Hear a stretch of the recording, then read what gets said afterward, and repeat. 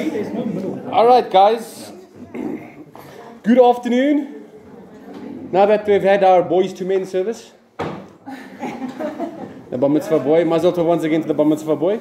All right, guys, let's get started. 16 weeks. We're going to be reading every week one chapter of the Didache.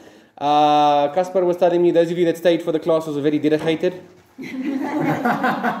True story. True story. Very didachated. That sounds very Kaspar like to say. If you're Italian, the book is called the Didache. Right? So we're studying the Didache. Now, what on earth is the Didache? I did send out an email to you guys with a bunch of videos that you can watch, and hopefully you guys were able to watch that.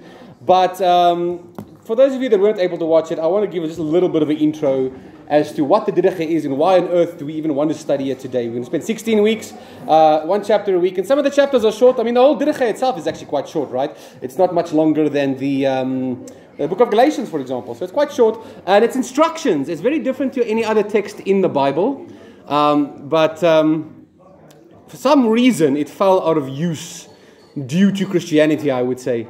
It was a little bit too Jewish for them, I guess, and it fell out of use. And it's one of those things like, imagine if you could ever rediscover a book of the Bible that was lost. That's what the Didache is. And there's a beautiful story about how they rediscovered it as well.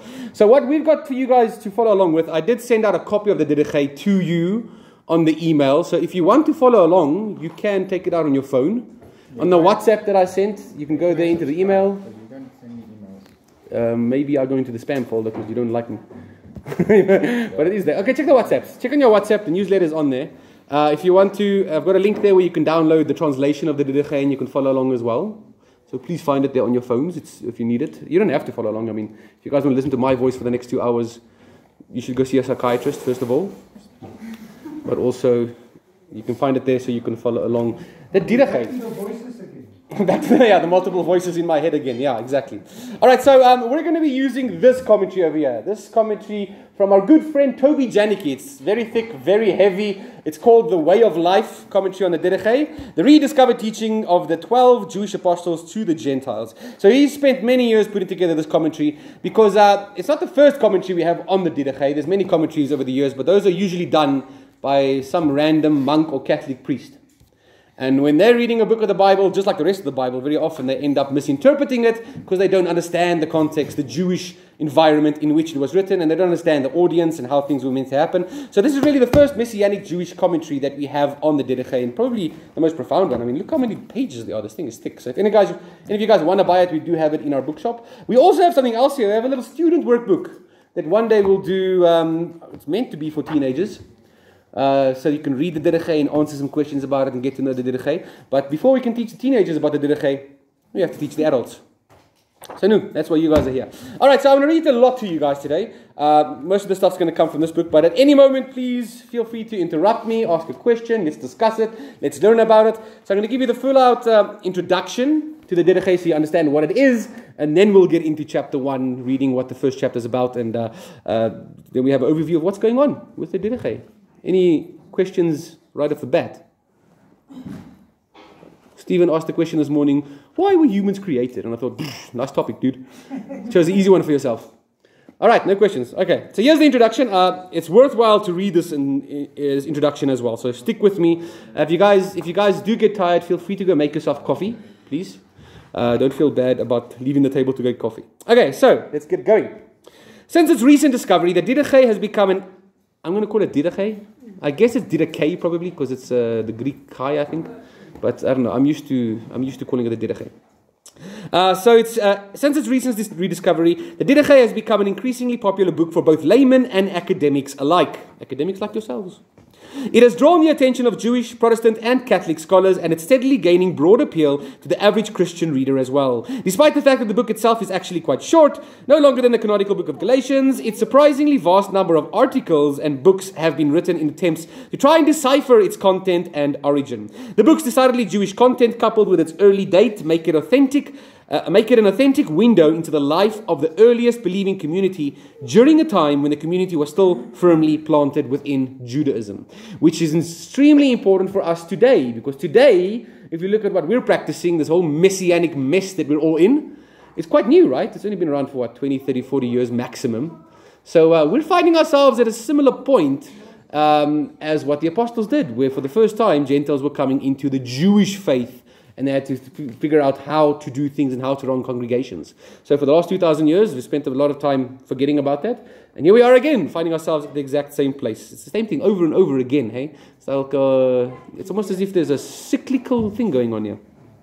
Right, the title Didache means teaching, and is taken from the first word of the book. The work is also known by the longer name, the teaching of the 12 apostles, or even longer name, the teaching of the Lord to the Gentiles through the 12 apostles, which is the complete first line of this book. The Didache consists of 16 chapters. Although we treat the entire work as one homogeneous unit, the academic community often refers to the first 6 chapters as a separate unit called the Two Ways, which quite probably existed in some form before it was incorporated into the Didache. It appears that some early church writers refer to the entire Didache by this title as well, the Two Ways. So you'll see these first 6 chapters that we're going to spend here. We'll be discussing this idea, this concept of the two ways, or the two roads, or the two paths that a person can follow.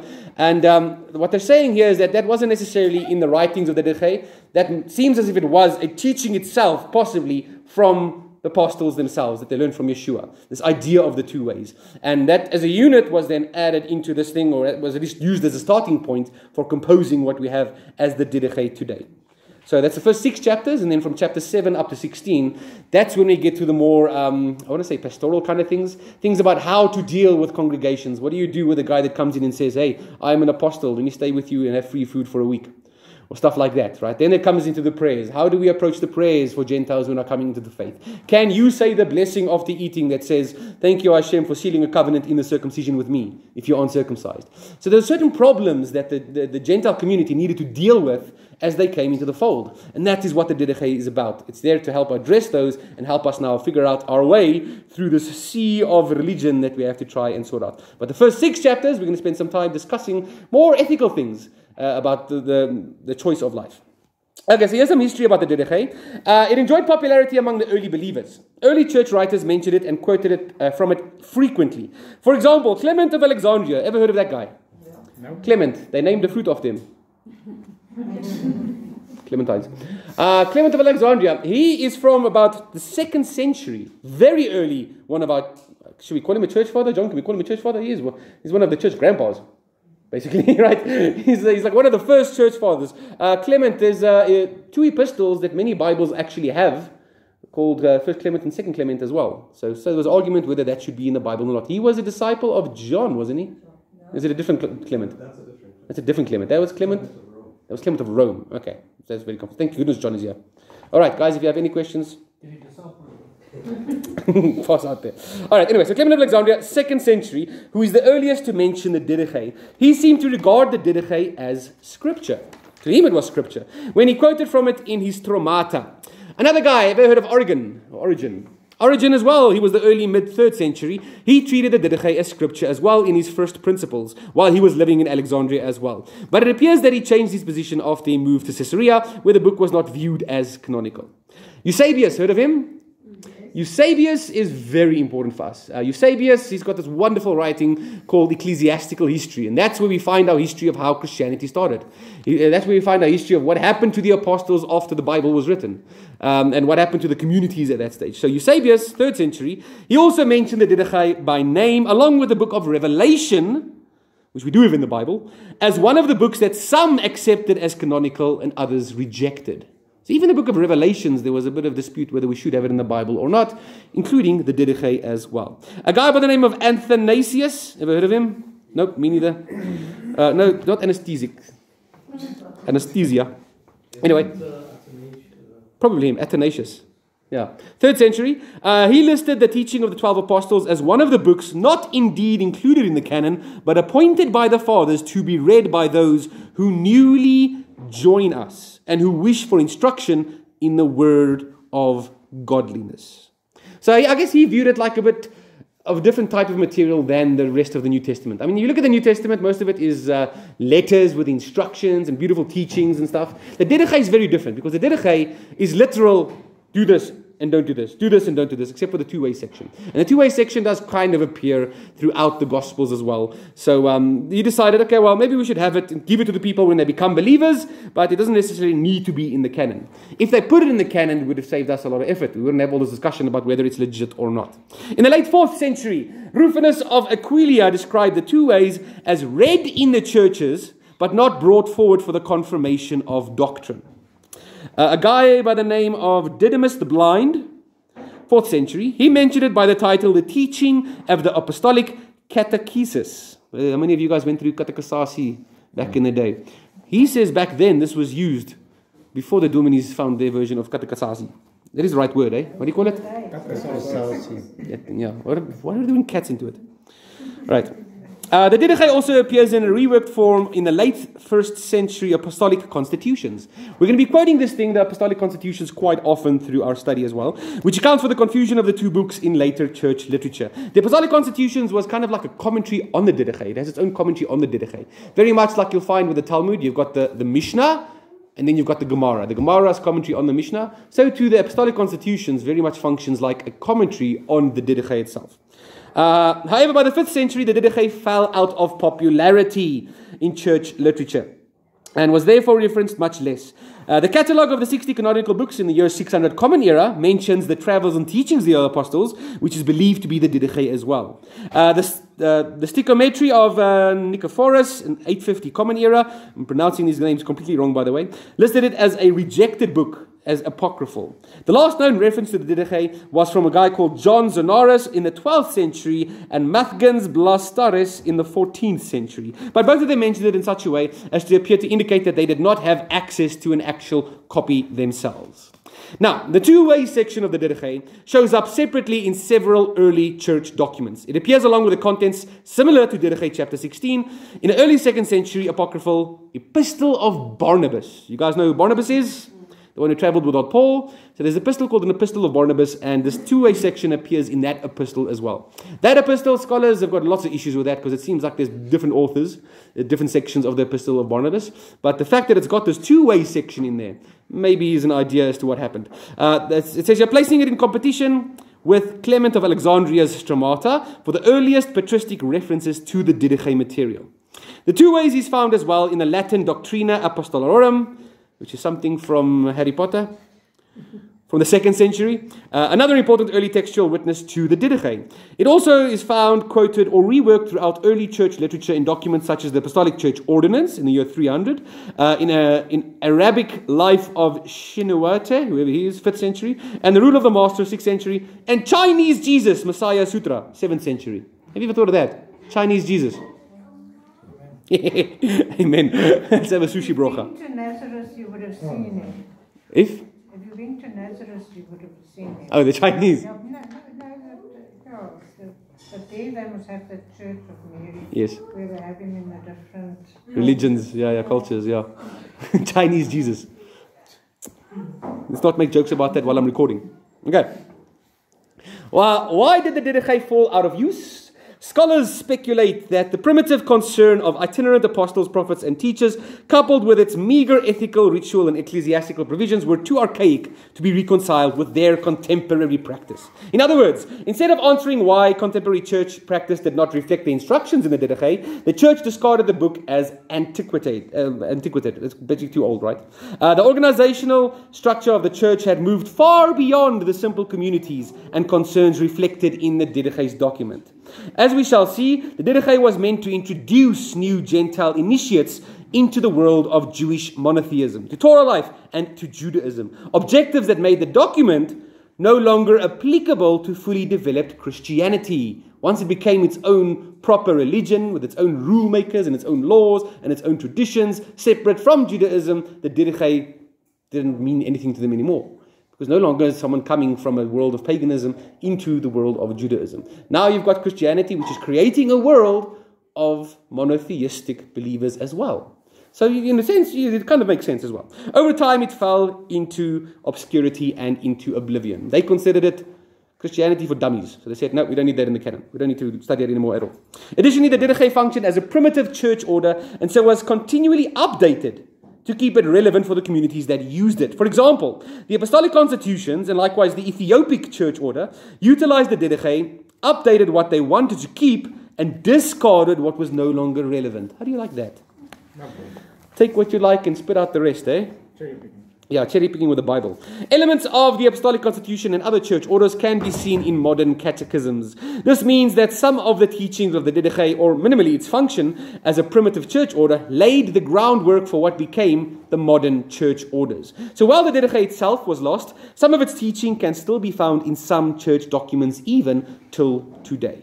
So there's an amazing rediscovery of how we actually found the Didache again. We thought it was lost for centuries, and in the year 1873, some guy called Philotheus Brenius, that's a cool surname, eh? Brenius, he must have had a big head. No, he went and found it somewhere in where was it? Library of the Greek Covenant. Which library was that? Library of the Greek. In Istanbul, there we go, in Istanbul. Jesus. Yeah, I thought it was Constantinople.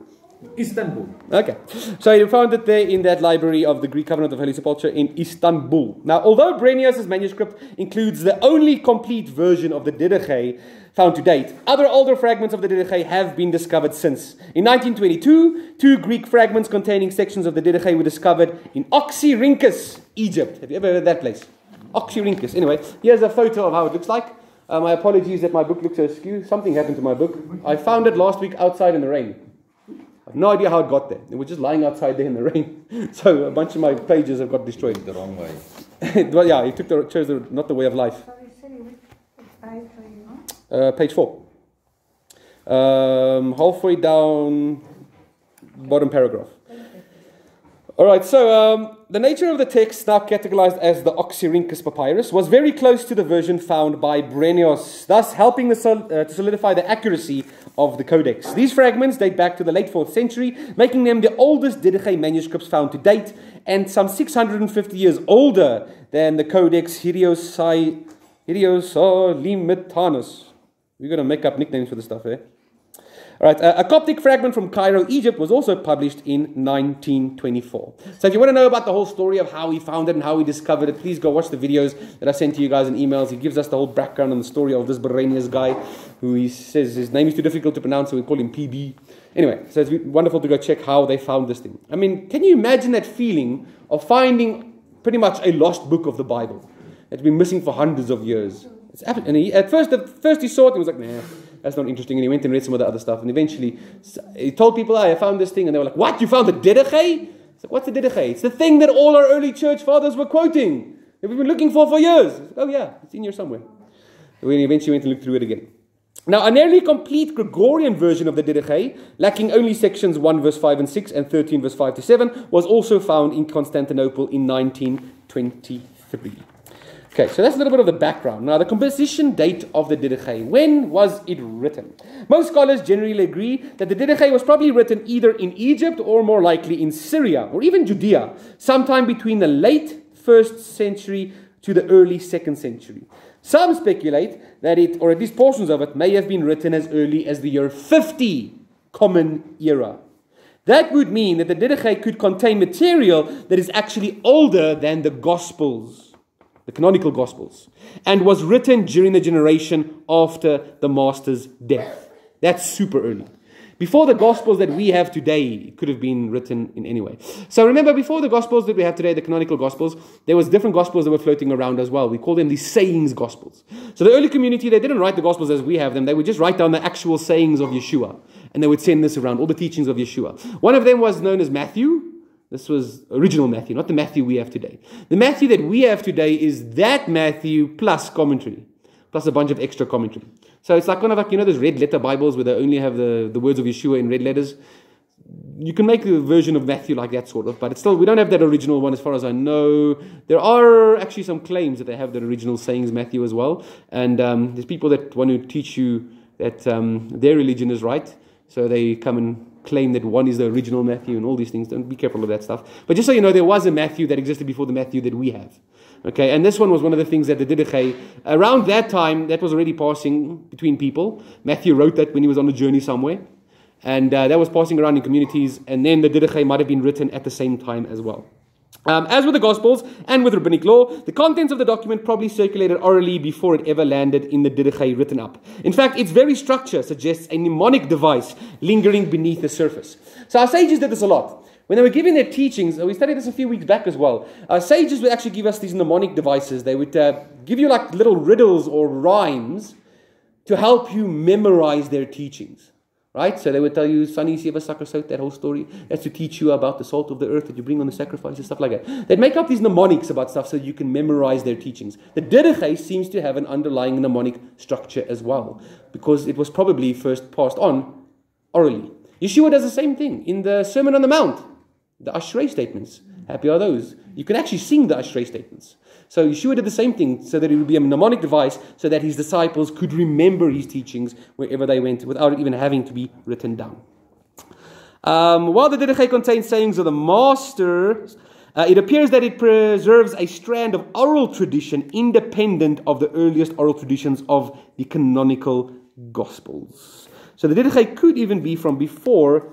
The Didache, we don't see the Didache quoting the Gospels as we have them necessarily. So it seems that it was written before their source where they got their Gospel saying from Yeshua from. So that's very interesting. Okay, so some others speculate that Paul himself actually knew about the Didache and referred to the Didache in Romans 6 verse 17 and Titus 1 verse 9 as the teaching. Some even suspect that Paul used the text of the Didache in his writings, in particular the opening chapters referred to as the two ways. It's a speculation, but it's out there just so you guys know. Alright, so authorship. Who wrote the Didache? When examining the material of the Didache, there is nothing to identify the Didachist as anything other than a Messianic Jew. The longest title of the Didache, the teaching of the Lord to the Gentiles by the 12 apostles, would have us believe that the Didache contains instructions that were transmitted by the apostles themselves through the halachic authority that was invested in them by the Master himself. Now, as we're going to discuss, the Didache was the natural outgrowth of the Jerusalem Council's rulings regarding Gentiles in Acts chapter 15. It seems reasonable to suggest that the Didache represents the teachings, traditions, and legal decisions authored by the early heads of the Jerusalem assembly, such as James, the brother of the Master, and Simon, son of Clopas. Now, alternatively, we might connect the Didache with the apostle Barnabas. We mentioned him earlier, right? Paul's original traveling companion. Before Paul was ordained as the apostle to the Gentiles, Barnabas was the one who had that commission. He was the one going to the Gentiles before Paul. The apostles in Jerusalem had sent Barnabas to Antioch to investigate claims about Gentiles becoming disciples of Yeshua. Barnabas might have penned a basic catechism and primer in ethical monotheism for the new Gentile believers, the two ways section of the Didache. And one of the reasons why they believe that maybe Barnabas was the author of the two ways section is because of the fact that we also find the two ways section in the epistle, the apocryphal epistle of Barnabas. And then some random pope found it some many years later and decided he's going to add his own stuff into the epistle of Barnabas, and he's going to claim that it was Barnabas that said this, power hungry, this does stuff to people. No. Okay, now whether or not the Didache actually goes back to Peter, to Barnabas, or to another of the apostolic authorities in Jerusalem cannot be ascertained with any confidence. But at the same time, when one compares the teachings of the Didache to the New Testament, it seems certain that the essential thrust of the book follows the same path as the teachings of the apostles and breathes the spirit of the Master Yeshua. One of the most compelling reasons to view the Didache as a first century document that could be linked back to the teaching of the apostles is the inherent Jewish nature of this text. This is a quality lacking in most other early non-canonical works. The Didache represents a community that was still living within the ambit of Torah, and which a high degree of continuity with a mother religion is preserved. The Didache preserves a time when believers in Messiah were still within the fold of Judaism. So that's why we probably lost the copies of the Didache in later Christianity, because they no longer had any interest in following Judaism and its practices. Right, so that's, I think, all the intro that I want to give you guys. One more thing. Halakha for Gentiles. So this is one of the things that I think is so attractive for us in studying the Didache, is the idea that now we can finally put together halakha for Gentiles. I get this question very often. Can you give me a list of which laws do apply to Gentiles? And my answer is no. I don't have that list. Well, actually, it's in the Torah. You should have to go and mine them out and put them in a document and find someone called Rambam, say, yeah, publish this, so we can always quote you for the rest of your life and say, you put together this verse. So the Didache helps us actually understand a little bit about how to derive halakha for Gentiles as well. Now, at the Jerusalem Council in Acts 15, the apostles made a legal decision that Gentiles who came to the faith in Messiah should not be compelled to legally convert to Judaism and become responsible for the full yoke of the Torah as Jews. And Paul had to write a whole letter to the Galatians about this when there was a group of people trying to say, you all have to convert or else you're going to hell. That's what the book of Galatians is about, saying, no, you don't have to convert. It's not, the whole mystery of the gospel is that the Gentiles are also invited into the commonwealth of Israel and into the kingdom. You don't have to become Jewish in order to be saved. The whole reason why God chose the Jews was so that they could be a light unto the nations. I had to try and communicate that to Judah this week. He came back from school on the Tuesday, because remember Wednesday was Shavuot, and he said, tomorrow I'm staying home for Shavuot, but not the other kids, they're Goyim. I was like, oh, that sounds a bit harsh. So I had to explain to him, hey, but your job as a Jew is to be a light unto the Goyim, so you should be telling them to keep Shavuot as well. No? Anyway, so our apostles explicitly stated 4 initial prohibitions in Acts 15. Sexual immorality, food, sacrifice to idols, things strangled, and blood. However, the brevity of the ruling left a major vacuum. Are you guys happy with just 4? Or just 7? Yeah, what do you call it? The Noachides, they say keep the 7, go to heaven. No? Right. So it left a vacuum very much like it does today. What else should be required for the Gentiles as they progress in their faith? They would certainly need practical guidance for everyday life and community. What should their fellowship look like? Should they have a shul service? Should they create something we call a church service and get a band with a fog machine and a disco light? No. How would they apply the priestly dues and tithes in the diaspora, if the tithes technically only apply to a farmer in the land of Israel when the priest is among you and the temple is functioning? How should that apply? Right? How do you guys tithe if you're Gentiles living outside of Jerusalem? When should you pray as a Gentile? Should they do the exact same prayer services? How should they pray? Can they use this section that talks specifically about the Jewish people, etc., etc.? These questions all arose. And all these questions are answered in a Didache with such simplicity and Jewishness that one can almost feel the heartbeat of the apostles beneath the Didache's instructions. This adds to the probability that at least some key contents of the Didache do indeed go back to the oral traditions and the legal rulings of the apostles. Okay, so that's my introduction for you guys. Now you know what the Didache is, how it got here, why it got lost, etc., etc. So God willing, I personally think every Bible that's published should have this at least in the appendix. Because I believe that this, as we study it, you'll see the Jewishness behind it, and you'll realize that this is one of the only non-canonical books that makes sense in the messianic idea of thinking, the fact that we're still living within Judaism. So I think it's very important. So we're going to be studying one each week. The first 6 chapters aren't going to be so much halakha and rulings and answering the question, what does apply to a Gentile? The first 6 weeks are going to be a little bit more about ethical teachings, but from chapter 7 onwards, we'll get into the minutiae of Gentile halakha. For example, let's have a quick look. I can't remember. Chapter 7 starts off with discussing the laws for baptism concerning immersion. So we're going to study that in chapter 7. How should immersions be done? You should be fasting on the day before you immerse. What if there's no water because you live in the Karua? How do you do baptisms? Can you just throw a guy with a rock? Moses hit the rock, remember? No? Yeah, so we'll get to that when we get to chapter 7. Chapter 8, we'll talk about fast days. How to do fast days according to the apostles. Don't pray like the hypocrites and certain days you're not supposed to fast. We'll get to that. Chapter 9, we'll learn about giving thanks. The blessings before and after eating. Now, we sang a bunch of them today. Stephen led us in the prayers today. And there's some of them that as a Gentile doesn't necessarily apply to you. There's certain verses there. I mentioned the one earlier about the circumcision, for example. That's in that blessing. There's one about the fact that God gave us the land of Israel. Did God give the land of Israel to the Gentiles? No, He literally gave it to the opposite of Gentiles, Israel. That's the definition of the opposite of Gentiles, Israel. So, that, there's problems. If you want to come into this Jewish faith, there's a few things in the prayers that are not going to apply to you. So what should you say instead? And that's where we get all those additions that we have in our Birkat Hamazon. We thank you, our Holy Father, and the Yahavochen ve'yavod ha'olam. All that stuff that we sing comes straight out of this Didache. So there's chapter 9 and chapter 10 has got that, the blessings before and after eating. Chapter 11 We'll learn about new people that come into our congregation, teachers that come past our communities, and how we're supposed to treat them, how we're supposed to pass judgment in our communities. If someone claims to be a prophet, how do we stone him when we found out he lied? Stuff like that, Interesting stuff. Listen to this one. Whoever might say to you in the Spirit, give me money. What do you do with someone like that? All right, chapter 12, we'll learn about the teachings of the apostles and different teachings that are coming away, and how people were, they calls them here a Messiah peddler. Remember, in the early communities, the very first congregations, they were very vulnerable to a bunch of guys that had no claim whatsoever. As soon as you guys left the church and came into the Messianic circles, you guys were probably in the most dangerous spiritual area of your life. You were susceptible to anything, because everything you learned in the church in the last few years was a lie. So how can I trust anyone? Here's a YouTube channel that makes pretty videos. Let me follow this guy. Oh, here's another one with more pretty videos.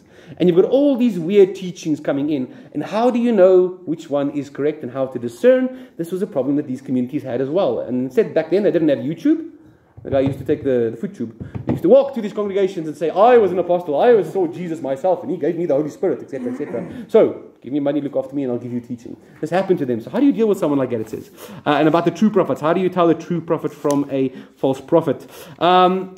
Likewise, about your tithing. There's some instructions about tithing and how you will tithe clothes and all sorts of stuff that's not written in the Torah. The Torah specifically tells us to tithe only your crops, right? But there's also a tradition to tithe more things. So clothes, oil, things like that. It discusses that in chapter 13 as well. And in chapter 14, we'll be looking about gathering on the day of the Lord. Sunday worship or Sabbath worship, or how on earth all of that functions. That's going to be an interesting one.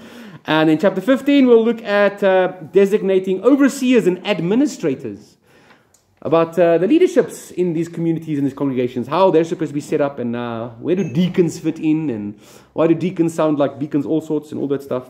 Chapter 16 is known as the Little Apocalypse, kind of like the book of Revelations, a mini version of that as well. So that's what we're going to get to later, but for now, we're going to start off with a section known as the two ways, which is quite appropriate. I mean, imagine, it's hard for us to imagine, because all of us grew up in Western society in a Christian culture. We grew up in a monotheistic culture. So when you came from the church to Messianic Judaism, you didn't necessarily have too much of a change. Yes, there were some big changes, but you still believed in one God before this. These guys that the Didache was written for, they didn't come from Christianity because there was no such thing. They came from paganism, polytheism, right? Every day they would go and visit their 20 gods and give them each an offering or a sacrifice for whatever reason. That's the world they came from, and now they're coming in here. Where do you start with such a person who's now dedicated and said they want to give their life into Yeshua and they believe in the one true God? What do they do from here on out? Is it once saved, always saved? You're saved, now leave the conference and go back to your life and to your family with all the pagan idols and stuff? No. So we need instructions on how to live your life. And they've made a major life-altering decision to follow Yeshua. So that's why we start off the Didache with the section of the two ways. So let's get into it. Chapter 1. If you guys have got the book, we're on page 51. Or if you're following on your phone, you can just go there to chapter 1, verse 1. So I'm going to read the whole chapter, and then we'll give you an overview of the chapter, and then we'll go into each verse by verse. And please, by all means, ask questions as we go through it on this next page when we go through them one by one. And we can discuss it. Please share with us something as well if you picked up any insights. So here we go. Chapter 1, verse 1. There are two ways, the end one and end two. One of life and one of death. However, there is a great difference between the two ways.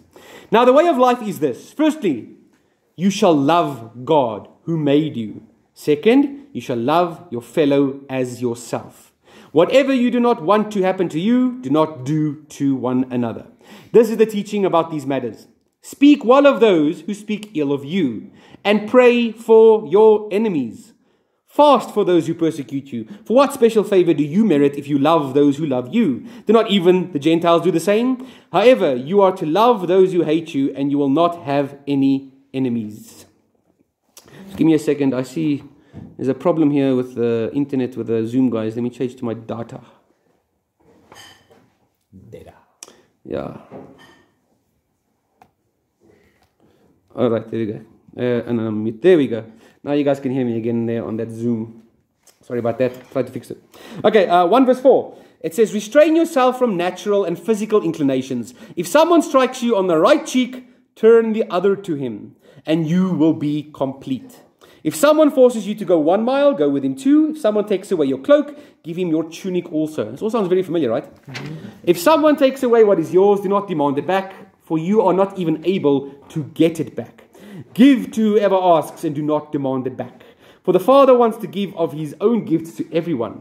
Contentment awaits one who gives according to the commandment, for he is blameless. How terrible for one who takes. For anyone who has a need and takes will be blameless, but one who does not have a need will give an account as to why he took it and for what purpose. And when he is put in prison, he will be questioned thoroughly about what he has done, and he will not get out from there until he has paid the last pruta, the last penny. But regarding this, it has also been said, let your donation sweat in your hands until you know to whom to give it. All right, so the text doesn't seem that far. It seems like he's pretty much just summarizing a bunch of the teachings of Yeshua here. So let me give you guys a quick overview of this chapter. It might not be that quick, but then we'll go into the line-by-line commentary and we can get discussing on these things. Okay, so this is the section of the 2 ways. Ethics versus theology. The Didache focuses not on what one must believe, which has become, for some reason, this is the main thing about Christianity, that you believe Jesus died for you and saved you from your sins. That's it. That's all you've got to do in Christianity nowadays. It's all about what you believe, what you think. That's not what you need when you're coming out of a life of paganism and trying to join a life of discipleship to the Master. It focuses not on what one must believe, but rather on how one must live, which is much more important, right? Its anonymous authors presuppose that his readers have already made a commitment to following Yeshua. They have had their life-altering epiphany and recognized Yeshua of Nazareth as the Savior, not just of the Jewish people, but of the entire world. They must now be instructed as to how to walk in this way of life. It's the same as the giving of the Torah. When we were saved from Egypt, only then, once we received that salvation, did Hashem say, here's my laws and my rulings and my precepts. Keep them. This is the lifestyle I want you to keep now that you've been saved. So the same for the new guys coming out of paganism that have been saved by Yeshua and the work of his grace. They were also saved. But now that you're saved, now that you're in the house, there's a few house rules that you guys need to know about. And the way of life communicates that to us very well. The entire Didache is about navigating correctly the path that the new believer has just chosen. So sometimes then when you read the Didache as modern believers like we are today, it might be a bit, he's like, I know this already, man. Because we don't come from paganism into monotheistic religion. We've grown up our whole life.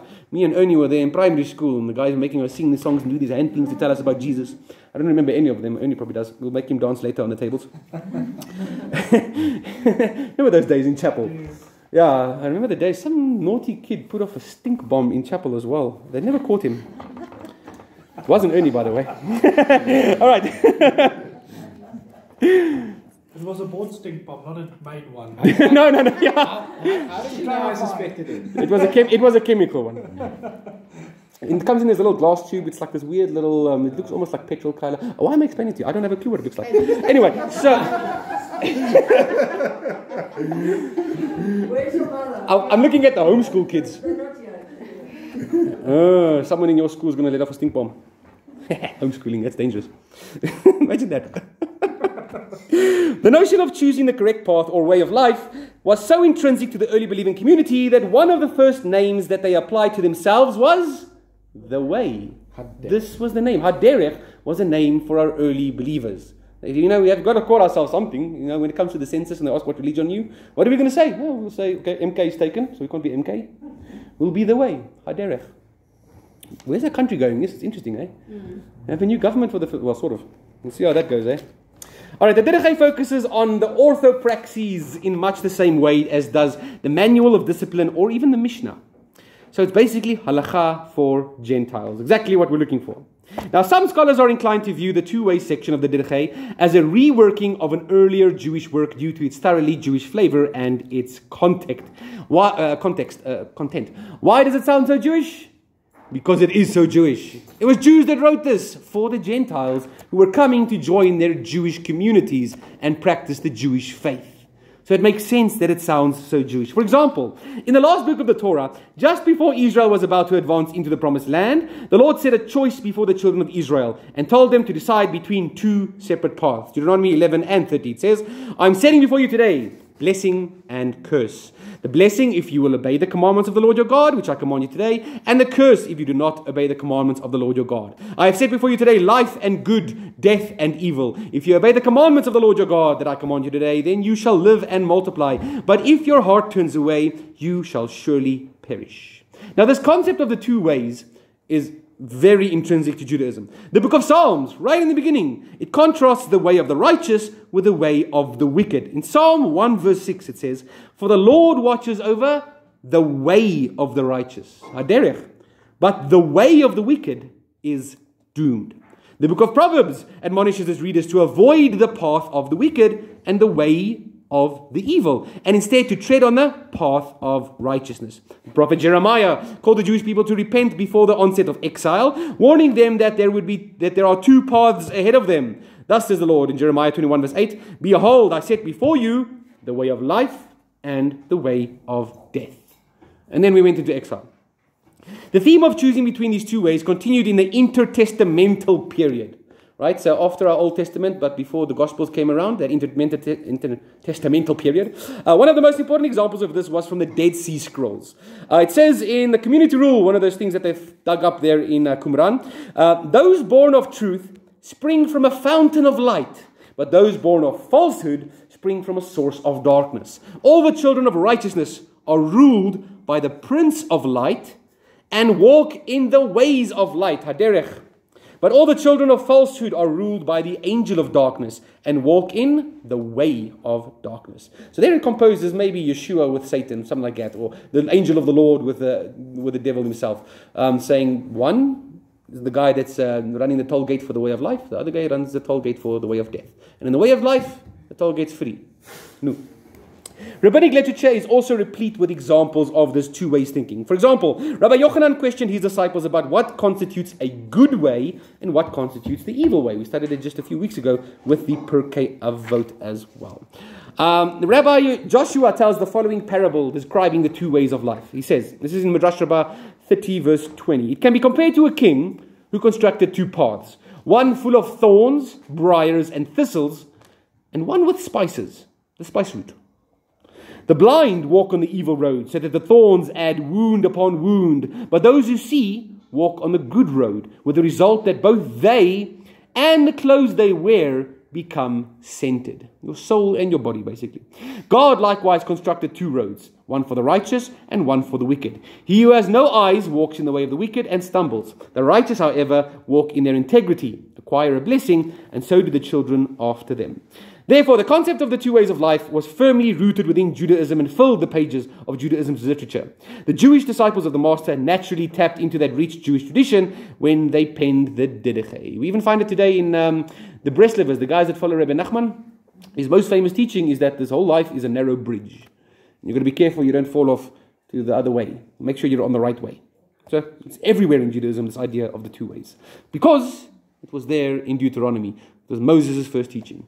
So, last week, Wednesday, we spoke about the multiple voices of God and multiple tongues and stuff. Tradition says Moses, when he spoke the book of Deuteronomy, he also spoke it in all 70 languages. This is Moshe, the guy who used to stutter when God found him the first time. Eventually, God filled him with the Spirit, and he was able to speak in all 70 languages when he spoke the book of Deuteronomy. All right, the idea of this two ways, the fact that we're going on a journey, is very important. I mean, helps us understand the purpose of this book. Why was the Didache written? For newcomers to this faith, this new journey that they were going on. So they started off by telling you, you're on a journey, and there are these two ways. And they're warning them ahead of it, right? Because Yeshua tells us we have to count the cost of discipleship. You can't, once you've already put in your hand to the plow, now turn back and say, I'm not in the mood for this. Yeshua tells us before the time. He gives us that parable of the builder who calculates every little thing to make sure that all costs will be covered.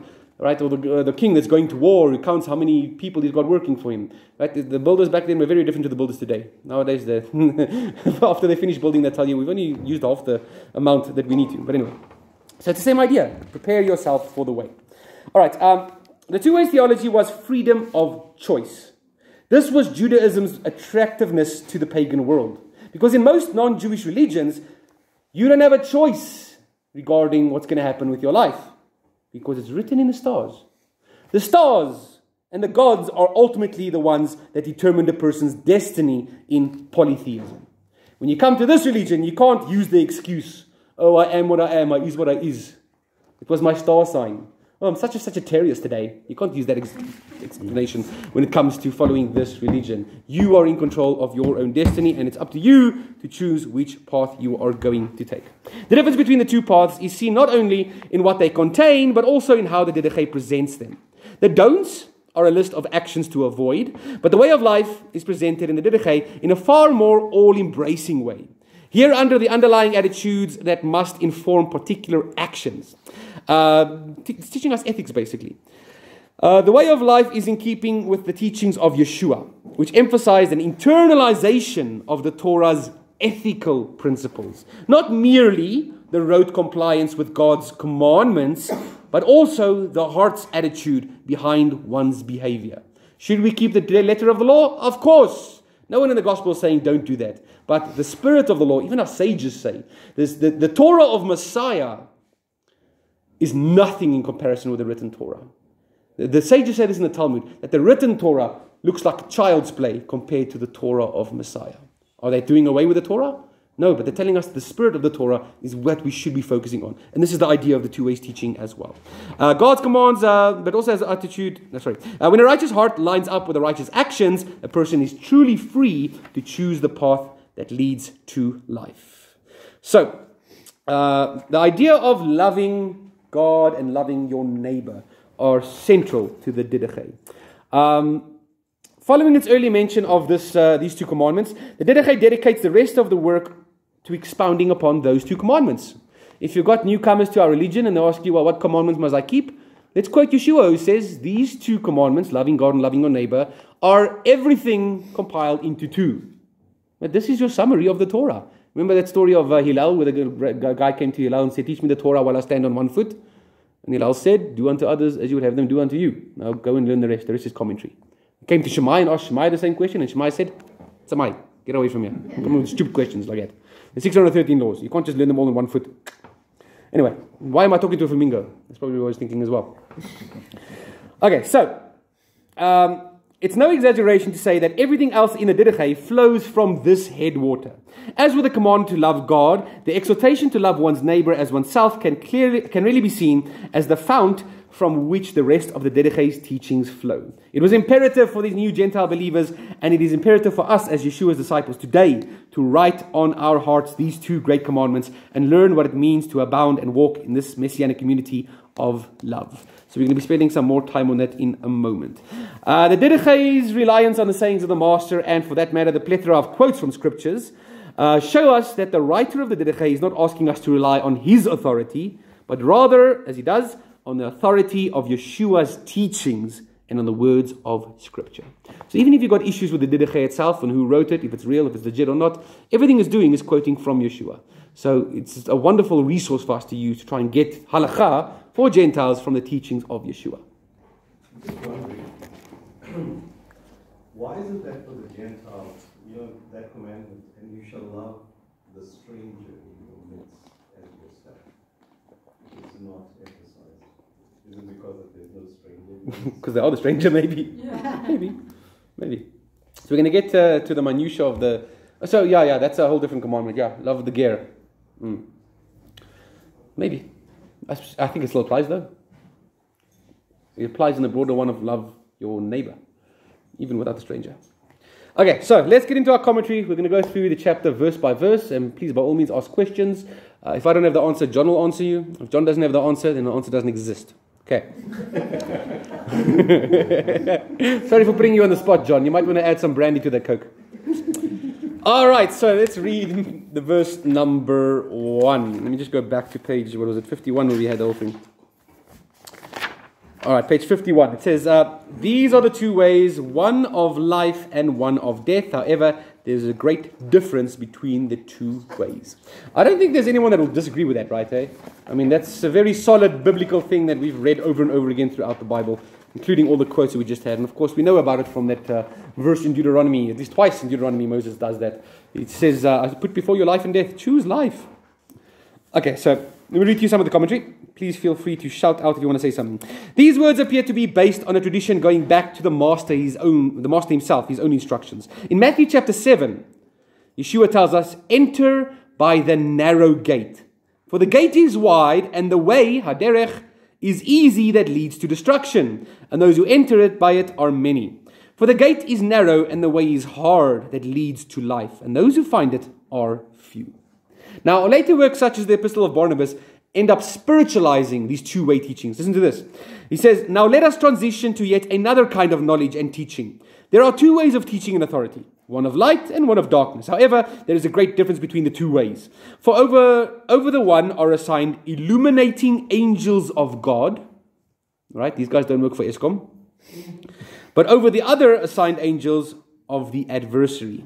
Likewise, the one way is that of the Lord, who is from everlasting and forever, but the other way is that of the prince of this present time of evil.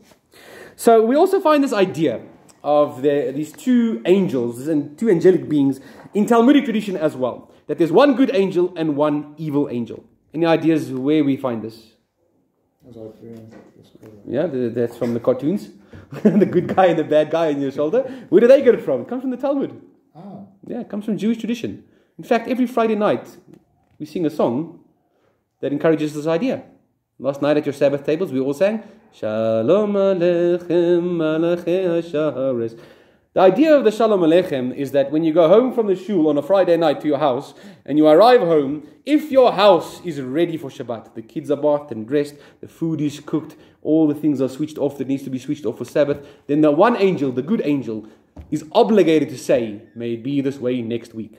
But if you arrive home from shul on Friday night and the house is a mess, it's upside down, the kids are hanging from the chandeliers, food's not even cooked, you're going to have raw chicken, you're going to get salmonella poisoning, then the evil angel is obligated to say, may it be this way next week. That's a Talmudic teaching, right? So there's the idea of the two angels, the good angel and the bad angel.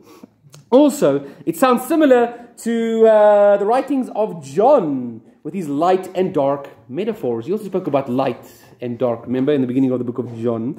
For example, he says, the light is among you that's what Yeshua speaking through John.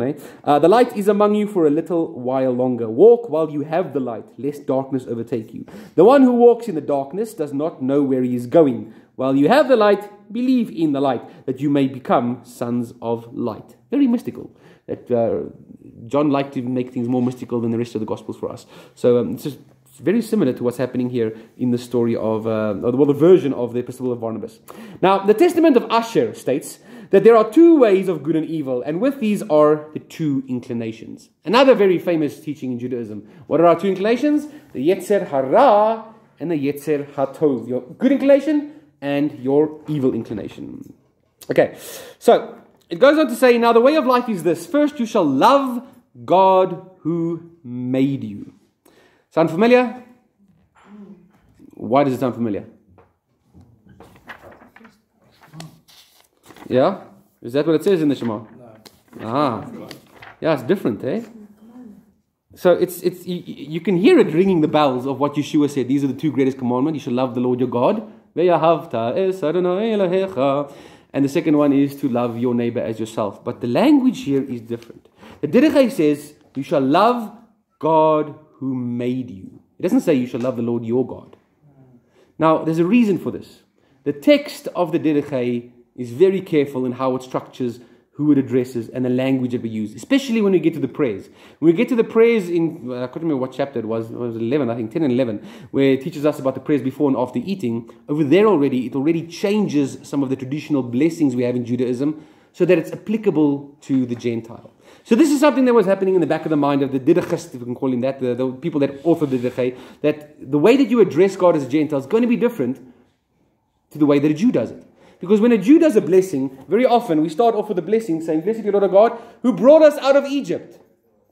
Can an Egyptian say that blessing? No, it's a problem, right? So that's why they decided, okay, we're going to do this little change over here as well. So, you guys all recognize this from the Ve'ahavta.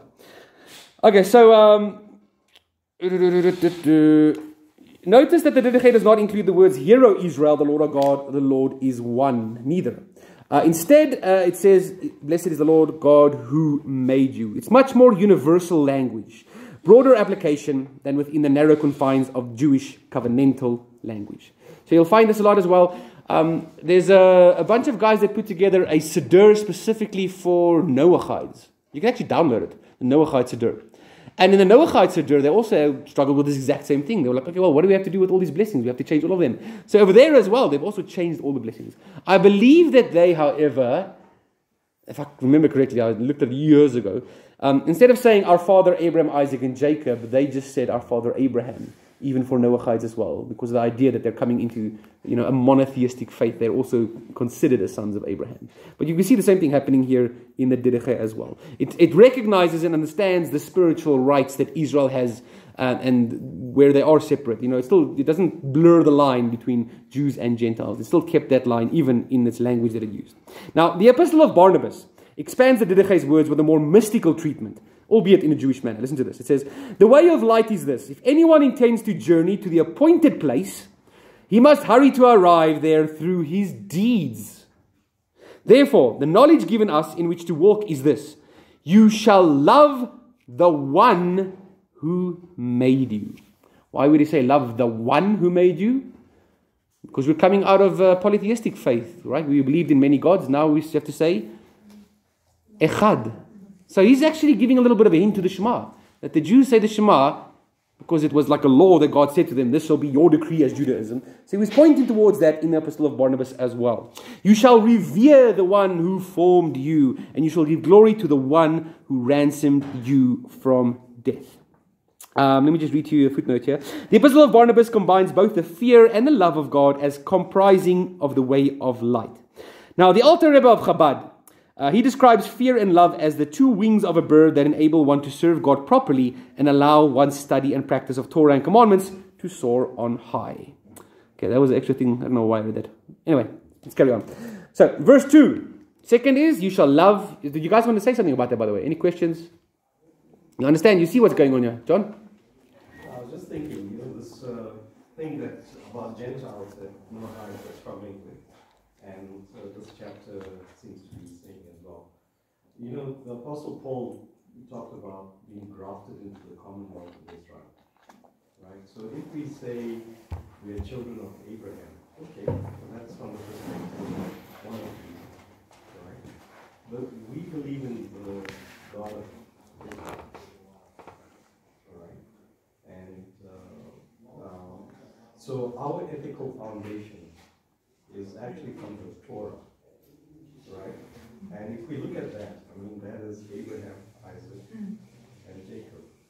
So from the ethical perspective, we can also say, the God of our fathers, Abraham, Isaac, and Jacob. Yes. From that perspective.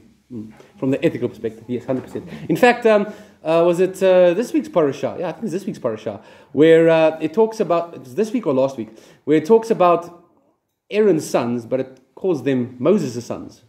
And I just wonder, what's going on here? And they say, if you are a teacher and you teach someone about Hashem or the laws of Hashem, it's as if you have been a father unto them.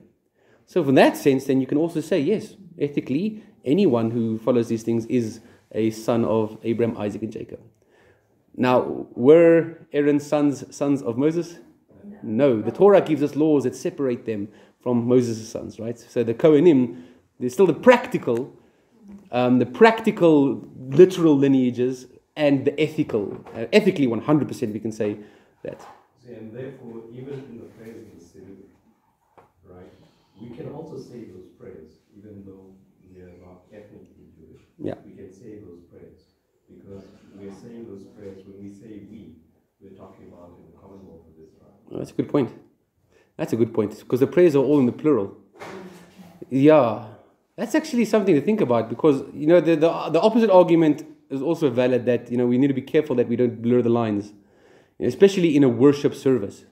Because the way that Hashem sent up the temple, what happens if you do this here and the temple gets rebuilt tomorrow and all of a sudden everyone wants to go there and pray these prayers in the temple, but you can't stand in the same place because they've separated all of us because of our ethnicities. That's another thing we have to worry about, eh? Yeah, we leave that to the Messiah to sort out. That's a good point. That's the get out of jail free card. You want to continue on that? So like if you look at the Didache, even the principles there of baptism and this and that and so on, you find that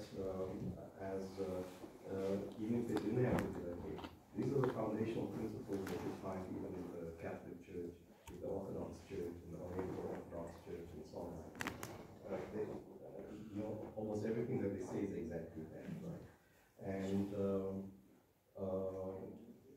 in terms of the prayers as well, in the prayers there's a section where it is said, the God of Abraham, Isaac, and Jacob.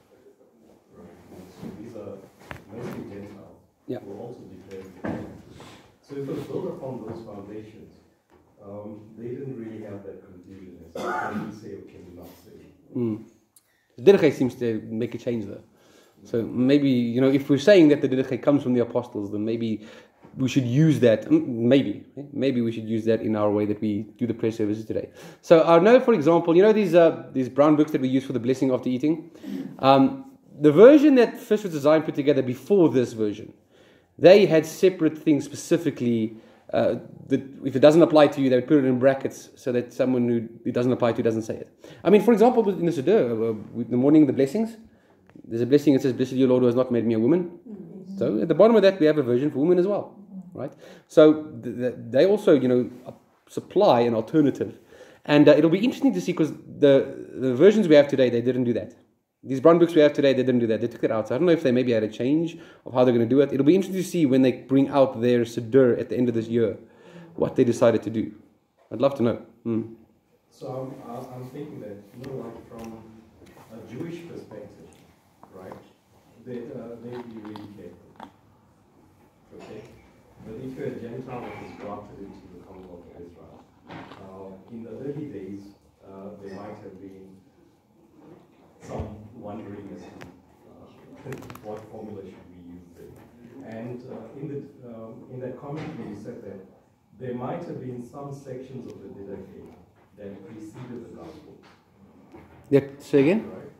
There might be some sections of the... Oh, they preceded the Gospels, yeah. That preceded the Gospels. It might also be possible that there might be some sections there that might have preceded Paul's letters. Yeah. Where he really firmed up that doctrine about the Commonwealth of Israel and what he was writing. Yeah. So once you say that you're grafted in, then a lot of this complication then begin to disappear. Right? So we might have very ancient terminology, but it was pronounced before the Apostle Paul reconciled it. I understand, yeah. That's actually a very interesting thing, because how it was used is, when it was written, if they used Paul's writings or not, is vital to understanding anything Gentile related. And that's why it's so interesting that it's in the Epistle of Barnabas, the two-way section as well, because he was doing it before Paul came around. Want to say something, Chap? I'm just thinking to tie in with what John said. I mean, if he's been grafted into Israel, I mean, it's no longer a ger, isn't it? I mean, part of the Commonwealth of Israel. And then Isaiah 56 verse 3 says, "Let not the foreigner who has joined himself to the Lord say, the Lord will surely separate me from his people. Nor let the eunuch say, behold, I am a dry tree. For thus says the Lord, to the eunuchs who keep my Sabbaths and choose what pleases me and hold fast to my covenant, to them I will give in my house and within my walls a memorial and a name better than that of sons and daughters.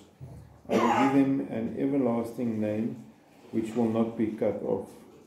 Also the foreigners should join themselves to the Lord to minister to him and to love the name of the Lord, to be his servants. Everyone who keeps from profaning the Sabbath and holds fast my covenant, even those I will bring to my holy mountain, and make them joyful in my house of prayer. Their burnt offerings and their sacrifices will be acceptable on my altar, for my house will be called a house of prayer for all the peoples. You get geared up. Not a girl anymore, you get geared up. Geared up. His name is Gert. He's got gear in his name, eh? I think it is it Mark 11? That's a very fast speed. Mark 11. Where the Lord began to teach him and saying, is it not written, my house shall be called a house of prayer for all the nations, but you have made it a robber's den. So in my mind, I mean, it almost looks as if, I mean, it doesn't mean you become Jewish, but I mean that distinction is sort of, the way I read these texts explained. Okay, I see what you mean, yeah. Yeah, so I don't think the Didache is trying to say that Gentiles shouldn't be praying or anything like that, yeah. You know, that idea of them praying towards the house of Hashem already came when Solomon built the temple, eh? And already then Solomon said, the whole point of the temple is so that all the world can pray towards this place. That's the whole point of Sukkot, where we have to do the 70 offerings for all nations. It is still 100%. The service that Israel does in the temple does not apply only to Israel. It applies to the whole world, to all humanity, yeah, 100%. I don't think the Didache is saying that at all. Right. So maybe I can just add, if people are really interested in these Commonwealth versus, you know, there's the book, I think I bought it from you actually, called Grafted In, which actually talks about all these dynamics. What does it mean to be grafted in? Part of the Commonwealth of Israel, but not part of the legal identity of Israel. 100%. And what does it mean, etc., etc. So if you're interested, So the Didache, I don't think it at all. Remember, the whole point of the Didache is it's a book written to the Gentiles who are coming into the Jewish circles, practicing Judaism, praying along with us, how the communities are going to function, etc., etc. So I don't think it's specifically trying to make that distinction for that sake. But what we see the Didache itself doing is changing the language, like it does over here, of Yeshua's commandment for the Gentiles. The Didache, the author of the Didache, is doing that. That's what he seems to be doing. Okay. So, let's move on to the second one. You shall love your fellow as yourself. Now, Jewish law defines your fellow, your neighbor, your re'ah, as one's fellow Jew. So, you're supposed to love your fellow Jew as yourself, is a traditional understanding of this commandment. Yeshua addressed this interpretation with a parable of the Good Samaritan, where he broadened the definition of one's fellow as one's fellow human being, regardless of a person's ethnic or religious background. Right? This is probably why the Didache wants to make emphasis on this thing and talk so much about it here in this in this verse, because it goes beyond just your fellow Jew or your fellow believer. This goes to even your enemy. Right? The Samaritans, did the Jews like the Samaritans? They were our enemies. We hated them. We had a big issue with them. Then when we would go to our temple to celebrate our festivals, along the way on our pilgrimage up to Jerusalem, they would kill us. It happened many times during the 1st and 2nd century. Well, not 1st and 2nd century. In the times of the apostles, just before them, that they would kill us. So we hated the Samaritans. Yeah, Yeshua gives us a parable saying, you shall love even the Samaritan. When they asked him, who is our neighbor? He says, even your enemy is who you're supposed to love. The Apostle Paul also identified the commandment as the summary of all the commandments and taught that the whole Torah is summarized in this one injunction. James, the brother of Master, declared this to be called the royal mitzvah, or the royal Torah, the royal law, is that you should love your neighbor. So it says, whatever you do not want to happen to you, do not do to one another. So this is going to be expounded a bit more in chapter 2, so we'll get to that more when we get there, but I just want to read here. It says, in this way the Didache organizes legislation into categories of positive commandments and negative commandments. Listen to this. The positive commandments in chapter 1 fall under the category of the you shall love your neighbor as yourself, and the negative commandments, which we'll learn about in chapter 2, fall under the category of whatever you do not want to happen to you, do not do to one another. Just like traditional halakha in Judaism. In Judaism, we've got 613 laws. Some of them are positive, some of them are negative. What happens when two of them have an issue with each other? When you keep the positive one, right? So even the 10 commandments, right? You've got the positives and you've got the negatives this side. It is all the low. You see how low it is here? You actually have made it lower than the other one.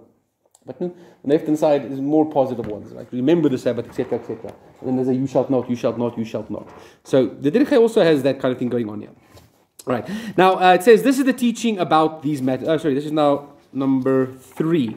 Let's read verse 3 of the Didache, chapter 1. It says, this is the teaching about these matters. Speak well of those who speak ill of you. Pray for your enemies. Fast for those who persecute you. For what special favor do you merit if you love those who love you? Do not even the Gentiles do the same? We'll discuss that in a moment. However, you are to love those who hate you, and you will not have any enemies. Okay, so it says here, speak well of those who speak ill of you. What do you guys think about that? We like to win fights, don't we? We like to get the last word in an argument about someone. Yeah, it's fun, yeah. That's the place where we do the most talking, 100%. Or should I say the most shouting? Yeah, keep quiet, you're not married. Joking. There's certain things that you only learn. Don't go under your hoodie, go under the chuppah.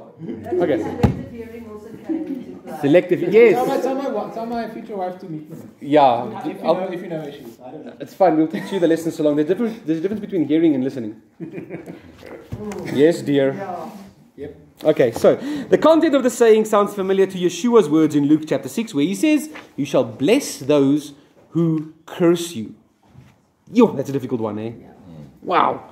Yeshua included not only Gentiles, but also enemies in the Torah's definition of the word fellow. So when he spoke about this, the reason why he chose the Samaritans specifically, because they were our enemies. Now, in the context of the Gospels, where Yeshua said that, the enemies of Yeshua's disciples would have been primarily the Roman idolaters, Jewish apostates, and sectarians such as the Sadducees. But in the context of the Didache, the enemies of the Gentile disciples would more likely have been the Roman authorities, or perhaps even your family members or friends who did not accept your new religious convictions. That hasn't changed. Exactly the same today. Every year when Christmas comes around, you guys end up wondering. You want to dodge the bullets. Dodge the bullets, yeah. Or Easter even, should my children go do the Easter egg hunt with my pagan brother? It's one of the problems we have still till this day, hey? Isn't it actually crazy how we actually have the exact same problems they had at that time? When you would think in normal Christianity, you don't have those problems anymore. No, you don't, yeah, because everyone's gone pagan. Yeah. Pagans are us. No. It's amazing. So the Didache is telling you what to do. You should love your family that you hate so much. I don't know how many of you guys ever had these fights with your families when you guys became messianic. Many people have told me, yeah, dub 2 hands in the air so much. No, both sides of the family. You still have these fights with your families. Here's our instruction from the master. The Didache is saying to you, hey? I'm going to fight this afternoon again. You're going to go fight this afternoon? No, you're not, because now you're going to listen to what Yeshua says.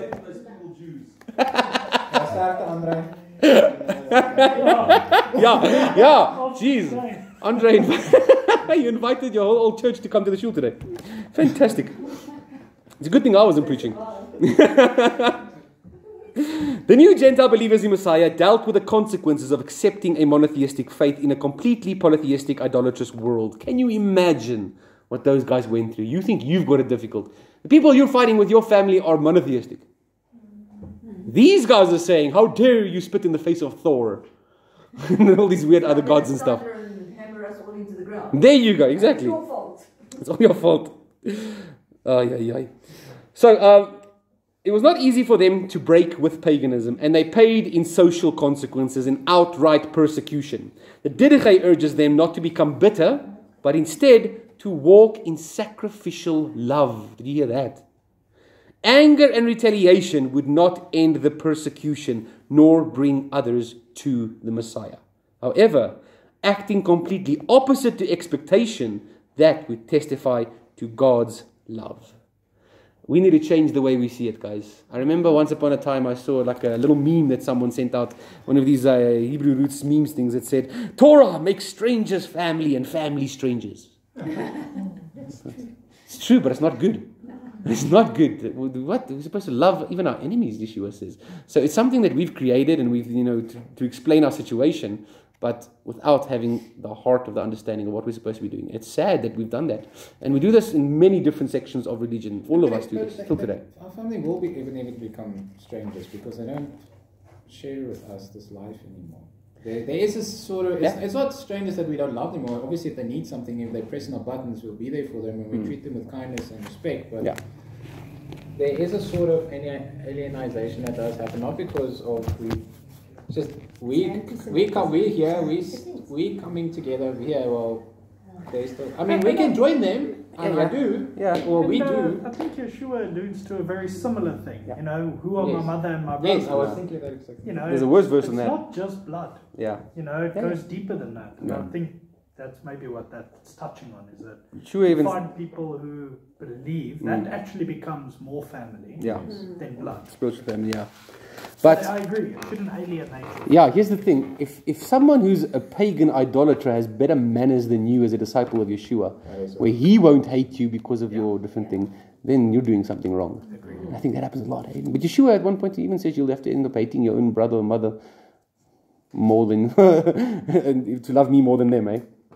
Very often they're willing to compromise what they believe to come and join you at your They are. Chanukah or whatever. Yeah. Are we willing to make space for them? No, we're not. And that's, I think, what also very often drives them. But I think but it was also for me, I felt like I was betraying God by going to a pagan festival. Like I did not want to, still don't want to go to Christmas, but you have this conflict of, do I do it to show them I love them, or do I love God more and therefore I won't join in a pagan festival? Yeah, I think our mindset puts the two in antithesis, rather than realizing that these are the two greatest commandments: loving God and your neighbor. They're supposed to be on the same level. Where even to the point, I mean, this week's parashah. This week's parashah, for example, the yellow one. Yeah. Where was I going with this now? Before I was interrupted. Yes. With the idea that Stephen shared with us about the fact that God would let his own name be erased for the sake of peace between a couple, shows us that even God sees loving your neighbor as more important than loving God. That's why Yeshua teaches us, before you can come to the temple and bring your offering, if you've got an issue with your brother, put that offering down right there and go fix that first before you come to me.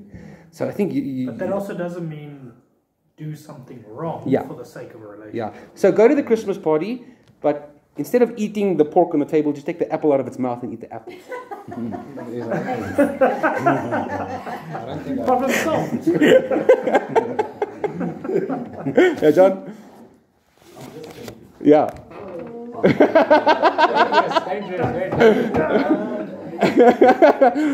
I can see your wife isn't here. Just thinking. You know, the God-fearers, when they went into the synagogue, right? I mean, you know, there are different God-fearers coming from different communities. Yeah. They meet in the synagogue. They'll be going through a synagogue service, right? Probably they'd be saying the same prayers that back then, especially the services in the week. Yeah. You know, they'd be saying the same prayers, right? I guess that they wouldn't really be conflicted about, you know, some of those prayers, you know, and God of our ancestors and so on like this. They wouldn't be conflicted. Now, here, I think what the Didache is actually teaching is that you don't assume the identity of the Jew, right? So even if you say those prayers, you know, you're talking about the one God. Yeah.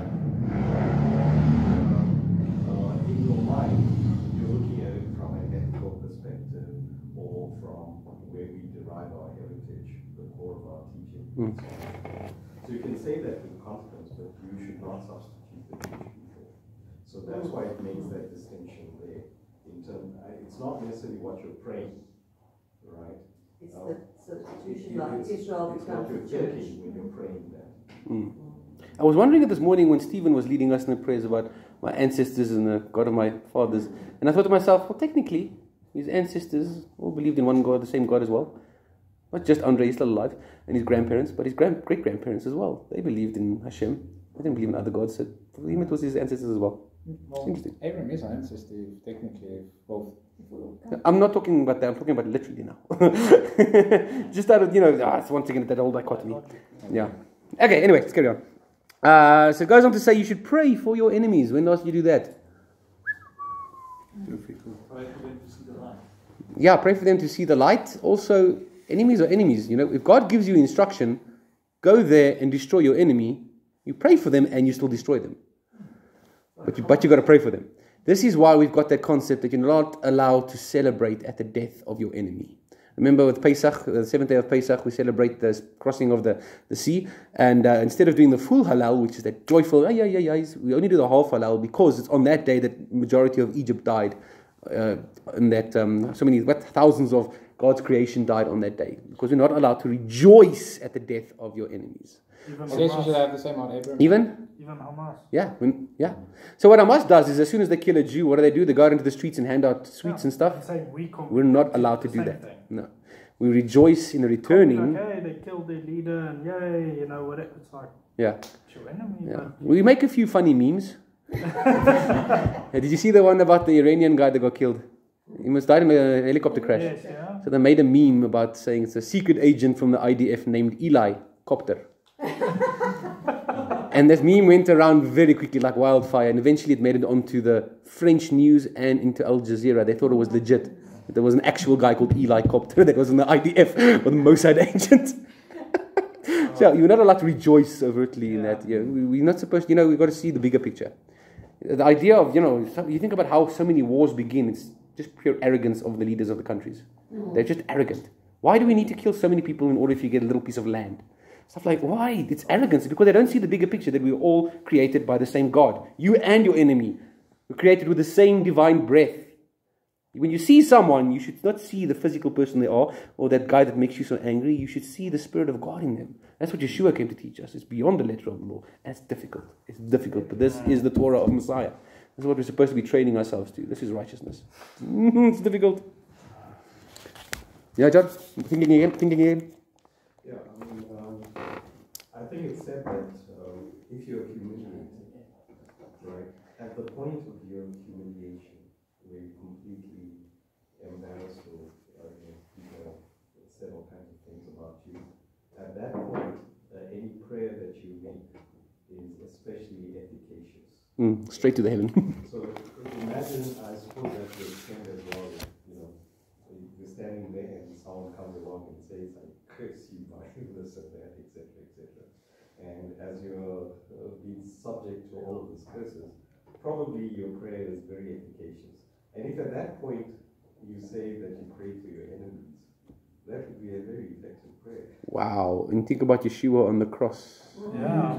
Forgive them, for they know not what they do. And that's what happened. Through his death, all of mankind can be forgiven. Wow. That's intense. And Yeshua told us as his disciples, we should be just like that, expect the same, that they'll kill us too for the same thing. We should pray for them as they kill us. John, not you, his brother. James. James did the same thing. Remember when he was being killed as well? Well, we studied that in the study of Acts. As they were hitting him with a footers club, he was praying for them as they were clapping him in the face. Wow, it's amazing. All right, so pray for your enemies, guys. The saying is reminiscent of the Master's word that says, pray for those who persecute you and pray for those who abuse you. That's a strange one. Hey? The Talmud tells the story of Rabbi Meir as he lived near bandits who constantly troubled him. In desperation, he prayed that these bandits would die. In with these tzotzis. His wife Bruria said to him, what makes you think that a prayer like that is permissible? Instead, you should be praying for them that they will repent, and then there will be no more wickedness. So Rabbi Meir prayed for them, and they eventually repented and became his disciples. Story of Paul. Paul was there killing us as believers, as followers of Messiah, and eventually he became the most important of the apostles because we've got most of his writings today. As a disciple of the Master, we must first and foremost look at everyone as created in the image of God and as fellow human beings. Praying for our enemies helps remove our anger and negative emotions, and at the same time helps us focus on the perpetrator as the one who is truly in need of God.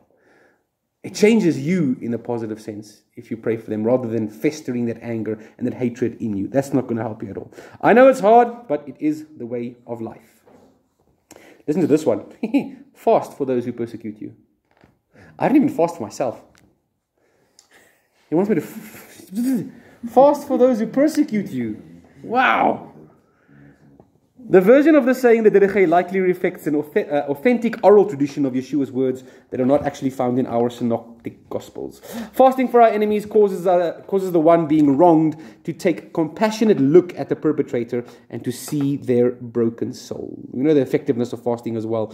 If you really want someone to change their ways, to stop terrorizing you, try and fast for them. Shoo, that's difficult, eh? Who in their right mind would do something like that? People whose focus is not on this world, but is on the kingdom of God, who wants to see every soul purified and make it into the world to come. Sure. Sounds like the Pirkei Avot almost. All right. It goes on to say, for what special favor do you merit if you love those who love you? Do not even the Gentiles do the same? So this sounds familiar, of course, because there's a quote from the Gospels. Yeshua says in Matthew 5, if you love those who love you, what reward do you have? Do not even the tax collectors do the same? And if you greet only your brothers, what more are you doing than others? Do not even the Gentiles do the same? Now, the rabbis refer to obtaining merit or favor with God as the word zechut. Zechut is defined as favorable judgment or an acquittal or merit. But in rabbinic literature, it came to be applied to the protecting influence of freely chosen good conduct over and above what was required by the law.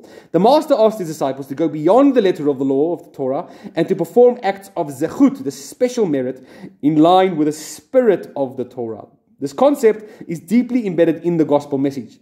John the Baptist began his ministry by giving instructions in zechut to those wanting to repent. He said, whoever has 2 tunics is to share with him who has none, and whoever has food is to do likewise. In Luke chapter 3 verse 11, Zacchaeus performed an act of zechut by going above and beyond what the Torah required for restitution. We'll get to the Gentile thing in a minute. That's what you want to ask, right? Yeah.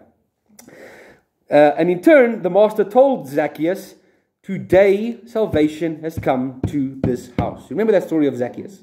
The Torah gives a specific amount you're supposed to give back, I think 5 times or something, or 3 times, depending on how much you took or whatever. He gave back multiple more than what he was supposed to required by the Torah. And that is called zechut. He got special merit for going above and beyond the minimum requirements. Okay, that's, by the way, the definition of what a chassid is. A chassid is someone who goes beyond the letter of the law. Now, Cornelius, for example, when we talk about Cornelius, he should actually be the most important person in the Bible, New Testament, to Gentiles. He was the first one that the Holy Spirit fell on, right? The first Gentile. So you have to look at him and see, if you want a prototype of what first century believer in Yeshua Gentile looked like, this is the guy, Cornelius. He merited the visitation of an angel who told him, your prayers, the prayers that he was praying, and your alms, your donations, because remember he was donating to the local synagogue, have ascended as a memorial before God. His alms and his prayers were an act of zechut before the Lord. The Apostle Peter writes, what credit, what zechut is it if when you sin and are beaten for it, you endure? But if when you do good and suffer for it, you endure, this is a gracious thing in the sight of God. That's building up zechut once again. Things that, it's not about deserving it or just doing the minimum because you were told to do it. It's going beyond the letter of the law. In the original context of the Master's saying, Yeshua used the term Gentiles in antithesis to his Jewish disciples. So he said, don't the Gentiles do the same? They greet each other with a smile. Remember, he was speaking to his Jewish disciples. In the same way, when the word appears in the context of the Didache, it must be understood to refer to idolaters who have not yet accepted the God of Israel. Remember, the Greek word is one of those things we don't have 2 different words. So we should actually look at the context. Every time you see the word Gentiles, you must look at the context and see, is it talking about the Gentiles or is it talking about pagans? Unfortunately, the word is the same. And that's, I think it bothers a lot of people. The translation I have says heathens. Heathens, there we go. Yeah. Gentiles. There we go. In the New Testament, we find the Greek term ethnos, usually translated as Gentiles, used both as a designation for heathens and as a term for non-Jews who have come to know the Messiah. That's very confusing. So what's the solution? Use Hebrew, not Greek. The Didache's point in it is, in its use of the word, is that even idolaters are kind to their friends. Chomi chomi, right? I rub your back, you rub mine. True piety calls for a higher standard. So every time you guys see the word Gentiles, you've got to look at the context to understand it. And don't get offended by it, please. It's literally just a semantic thing. Okay. Right, so we move on from praying and loving our enemies. However, it says, you are to love those who hate you, and you will not have any enemies. Once again, very, very difficult. Who was Israel's biggest enemy in history? Even before the Germans, greater than the Germans. Amalek. Yeah? Amalek. Amalek, yeah? Before Amalek? Philistines, they were pretty dodgy as well. Haman was dodgy. Eh? That wasn't before Amalek. Yeah, no, sorry, they were before, sorry, you're right. That was with David and them. Babylonians, we went into exile. We actually had all of them. All of the above are enemies of Israel. Strange, eh? But you say before Amalek. Yeah. The Egyptians. The Egyptians are like the source of hatred for Jews, actually. Now, what does the Torah say? How should we treat the Egyptians? Throw the young ones into the river. They killed all of our kids as well. We were enslaved by them. The Apostolic Constitutions provide scriptural support for the saying, do not hate any man, not an Egyptian, nor an Edomite, for they are all workmanship of God. There's a commandment in the Torah that says, even with the Egyptians, we shall not hate the Egyptians. The guys that we grew up under for slavery for what? How many years was it? 410, 230 years that we were under them. Do not hate the Egyptian. And this commandment of not hating your enemies is like a basis one for where we get the idea of do not hate, or you shall love the ger, you shall love the stranger, because you were strangers in the land of Egypt. If you were showing this kind of love towards a stranger, the other nations around you would see it, and there would be a standard for treating foreigners, and they would have treated you the same way in the first place. It's a very interesting way of looking at it, right? Everyone is part of the workmanship of God. Deuteronomy 23 verse 7. It then adds the word in the Apostolic Constitutions, you shall avoid not the persons, but the sentiments of the wicked. It's telling us, hate the sin, not the sinner. And that's an important thing. You don't realize this until it hits home. For example, let me put this to you. What if your child decides they're gay? Do you disown them, throw them at the house, never speak to them again? No. Do you hate them? No. You can't. It's your child. Hate the sin, right? Tell them you disagree with this, etc., etc. But you can't get rid of this child and write them off for the rest of your life. What's going to happen? They're going to get depressed and they're going to go kill themselves. And then you are the reason why they committed murder. That's no good. That's not getting anyone anywhere. And this happens a lot in the community when things like that happen. So that's something for us to consider as well, right? Hate the sin, not the sinner. This is especially important with kids because when a child of mine does naughty stuff, do I go red in the face and want to clap his backside? And once I give him one hiding, I say, turn the cheek. So I can give him another one.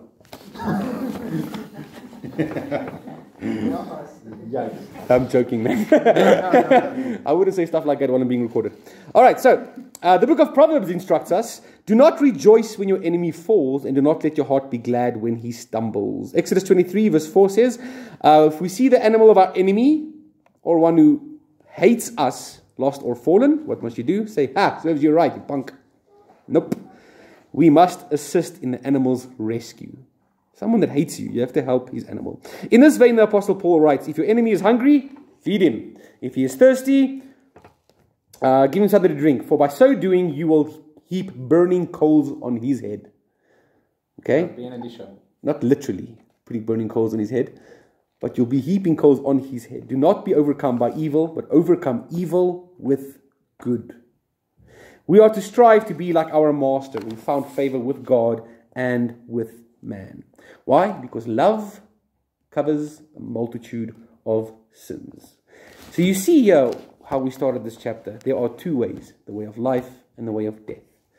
We thought we were on the right way. Until we are doing this stuff, we're not fully on the right path just yet. And there's a great difference between the two. This is why we can say, who in their right mind would do these things? There's a great difference between these two parts. Okay. Number 4, verse 4.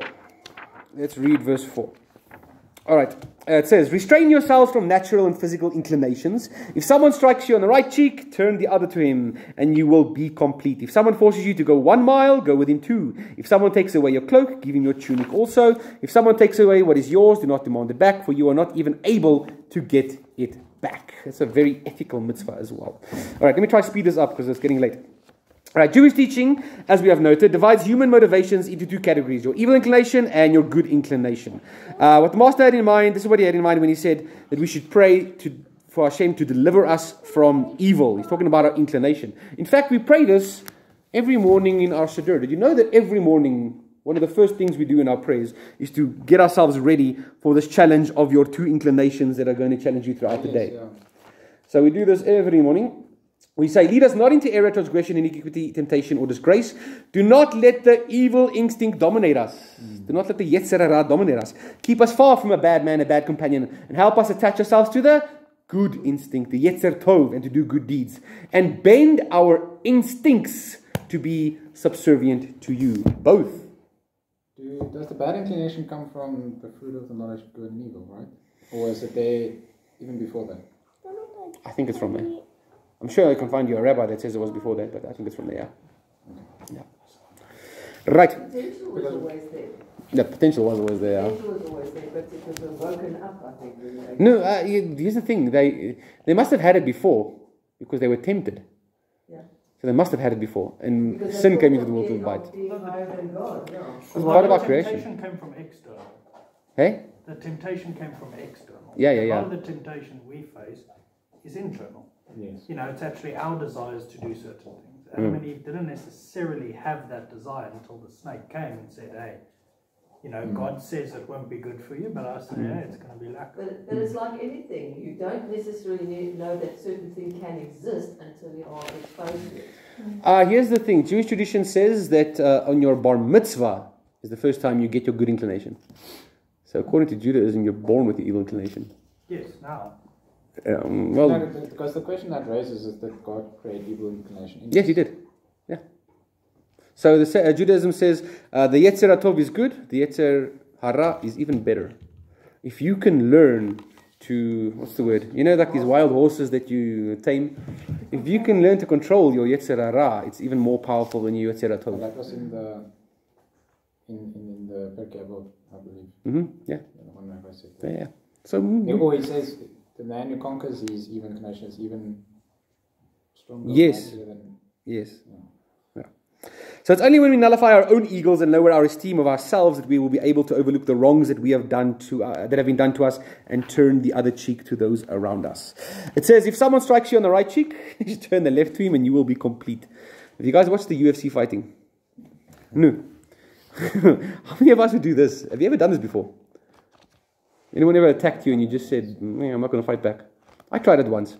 I was in high school and there was this real mukhu that used to fight every 2 weeks with someone. One day he came and he punched me in the back. And I turned around and looked at him and I was like, what? And I just walked away. And then he didn't know what to do. He was expecting me to hit him back. He didn't know what to do. So he just walked away. But that was fantastic. I couldn't do anything. They had guns.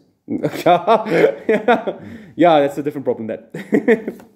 South Africa, we have to live with self-defense. Okay, we come now to the first of 4 sayings dealing with the specifics of showing love to an enemy. Each of them illustrate the rabbinic concept of going beyond the letter of the law. Is it literal that we should turn the other cheek when someone attacks us? It should be noted that Yeshua himself did not literally turn the other cheek when he was struck by an officer of the high priest, but instead he demanded justification from his strikers. Sure, he didn't fight back, but he didn't just turn the other cheek and accept it. It seems best to read turn the other cheek passages as a hyperbolic sayings about not seeking revenge when one has been wronged. When disciples take on the posture of non-retaliation, they directly imitate the Messiah. For example, it says in Isaiah 50 verse 6, I gave my back to those who strike and my cheeks to those who pull out the beard. I hid not my face from disgrace and spitting. So even Isaiah is talking about that. This sounds like me holding Mordechai for 5 minutes. He's pulling out my beard and hitting me everywhere. Despite being persecuted and abused, the disciples of the Master is not to seek revenge. Why do we not seek revenge? because revenge Belongs to God. Vengeance belongs to Hashem. And this is the thing that we need to try to teach our kids while they're still young. Hey? Because when you're young, you always want revenge, especially if there's brothers in the household. Hey? You took my toy. So, hey, but you can't clap him because he took your toy. Vengeance is not yours. Vengeance is Hashem. If we can ingrain it into our children, they won't have problems like we have today. Yes. If someone forces you to go 1 mile, go with him 2. Instead of complaining, a follower of the Yeshua was to acquiesce without protest and perform even more than was expected. You go 2 miles instead of 1. This act of total love and submission would send a tremendous message about the character of the God of Israel. It says, if someone takes away your cloak, give him your tunic also. Does this encourage thievery? No. The context of the saying is that of litigation. In a court of law, the creditor could quite literally demand the shirt off of a debtor's back. Now, the Torah forbids creditors from seizing a man's cloak, and the book of Amos, for example, chastises those who transgress that prohibition. The Didache instructs us to demonstrate our good faith by voluntarily setting aside your own rights. How's that? How many times don't we feel entitled to something? It's my right to have this. The Didache is teaching us to voluntarily set aside your rights. This would surely merit favor with God. For the sages say that the Holy One, blessed is He, loves the one who does not insist on his full rights. Check that, Pesachim 113b. The Apostle Paul told the mixed Jewish Gentile community of Corinth the same thing, that they should avoid going to the court and instead settle their disputes within the body of believers and before a court of congregational elders. We're going to discuss that a bit later in the Didache as well, about this idea that every congregation had to have like their own Beit Din or their own elders that would be like a court of law. Which is if someone steals something from you, just say, give it back. And then yeah, just give it back. Yeah, exactly. Instead of making them go to jail for it, Well, etc. it seems to be like, well, Oh, this actually says give more. steal more. You took 10 rand. Would you like another 10? No. listen here. But give me back my 10 rand and I'll donate 20 rand to you. I think that'll be a better way of doing it, right? If someone takes away what is yours, do not demand it back, for you are not even able to get it back. This is confusing. Such behavior is reminiscent of Pirkei Avot, of the one who says, what is mine is yours and what's yours is yours. That's a pious person, right? Historical circumstances from around the time of the writing of the Didache may help shed some light on the meaning of the same. At the time of the Roman Emperor Domitian was strictly enforcing a tax called Fiscus Judaicus. What is Fiscus Judaicus? It's not a Jewish fish. It's a Jewish tax. Every Jewish person in the Roman Empire was required to pay an annual poll tax of 2 drachmas. The authorities did not distinguish between those who were legally Jewish and people who merely practice aspects of Judaism. So a lot of God-fearers ended up having to pay the Jewish tax as well, simply because they were Sabbath keepers, because they were eating kosher, because they were followers of Yeshua as well, interestingly enough. The Roman historian Suetonius writes about the arrest and prosecution of Gentiles who did not publicly acknowledge the Jewish faith, but still lived as Jews. They were thrown in the same basket. The Didache admonishes its readers to accept these chastisements and to not retaliate. After all, they were not even able to fight against the Roman government. Instead, once again, they were to rely on their Father in heaven, who would plead their cause and rob of life those who rob them. In other words, refraining from retaliation is part of the way of discipleship to the Master and reflects the order of the Messianic era. Once again, it's difficult for us to understand when you look at the laws of this world and you want justice the whole time. We have to go beyond just the letter of the law. A kingdom lifestyle is realizing that you own nothing anyway. How many of you have ever been cheated out of a ton of money in business dealings? Sure, many of us have. Yeah. How did that make you feel? Emotionally? Angry, terrible, upset. Poor, yeah, 100%. Now, it happened to me as well once, and I never got my money back. And it lived in me, and it festered in me. It made me angry. It made me not trust anyone. It made me fight with my own family as well. I was a grumpy old man until one day I realized this hatred that I've got in me is going to get me nowhere. It's going to be the death of me. I had to force myself to forgive these people that stole the money from me just so I could move on with my life. Never got that money back, but thank goodness I haven't ended up holding them at gunpoint and ending up in jail for doing something like that. It's very important for us to do this for our own sake, to realize that, you know what, the truth is, in the bigger scheme of things, one day when you're 6 feet underground, nothing you owned was yours in the first place. If someone steals money from you, they're not stealing from you, they're stealing from Hashem. So, you know, that's a... But where did the justice side of Torah then come in when we face situations like that? Pursue justice, 100%. Because if justice would say that, well, Torah has said commandments and how to deal with that, but then this seems to say that, no, if you take something from me, we just let it go. I would say that's better. Sure, pursue justice, but then you're going to be the rest of your life in the courts for every single little thing.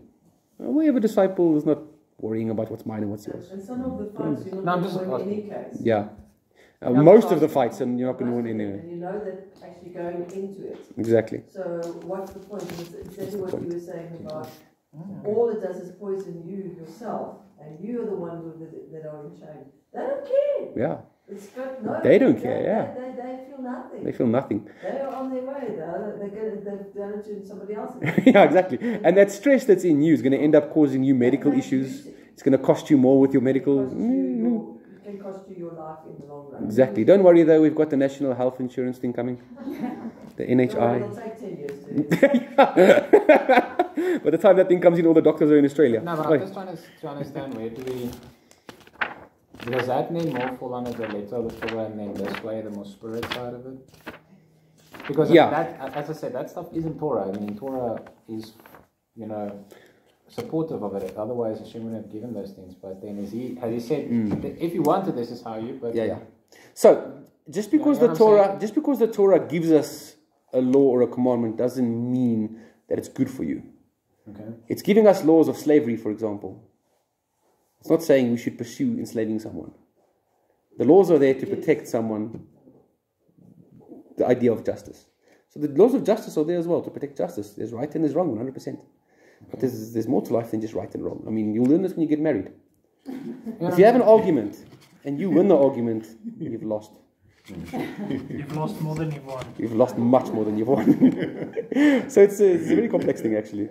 But good thinking, though. Yeah, of course, justice you shall pursue. 100%. We all want to, but I'm just thinking of the heretics. Yeah. Imagine if an outsider is looking at us as a community of believers, Yeshua disciples, and they see us fighting with each other, taking each other to court the whole time. Yeah. They won't want anything to do with this belief system of ours. All right, verse 5, we're almost at the end. It says, give to whoever asks and do not demand it back, for the Father wants to give his own gifts to everyone. Once again, it's his gifts, it's not ours. No? Did you guys give Bar Mitzvah boy a gift?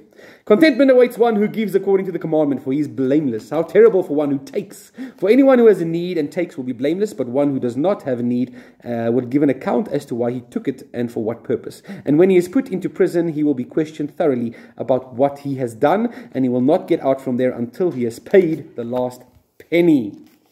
Okay, so at first glance it appears that Didache enjoins us to give anything to anyone who asks for it. Have you had these guys that come up to your door and you give them something and they say, no, I don't want that, I want something else. I want money, I don't want food. However, the Greek word here for asks is the word aiteo, can be used in the sense of borrowing though. Okay, so in this sense, it might be speaking about borrowing. Furthermore, the context here should remain within the scope of loving your enemy. Remember, that's the main heading we're studying under here. It's about loving your enemy. One should not hold back from lending to someone something as a way of exacting revenge on that person. Oh, I hate you, I'm not going to lend you something. We're spiteful as human beings. Let's be honest, we're like that, we're childish. Don't do that. You know, when someone says, remember we studied this when we learned about the laws of Lada'at. If your neighbor asks you for some salt, and you hate that neighbor, and you say, sorry, I don't have salt. You get Lada'at on your house, so that what happens? You have to call the priest to come inspect your house, and before he can do that, you have to unpack everything in your house in the street. And then your neighbor can see you actually did have salt, you were lying in the first place.